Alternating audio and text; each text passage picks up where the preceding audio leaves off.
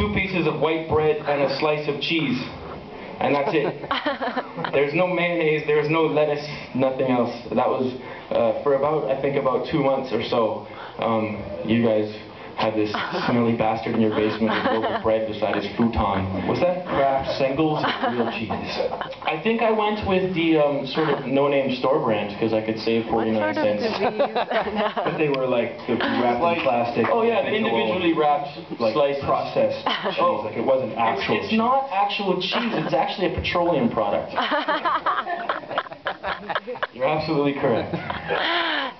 We got that straight. Well, I'll add something if you want. I remember one of the happiest moments of my life was, you know, that glorious moment when the man was actually found and word started to spread that he had been located, and then like the day arrived when he came. And wasn't there problems at immigration at first? Yes, in the airport. It took us about 5 hours to get to Mindbender through customs.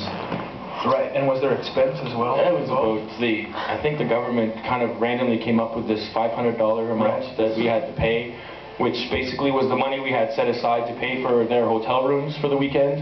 Right. So we said, okay, well, we got you into the country, but now you have nowhere to stay. Right.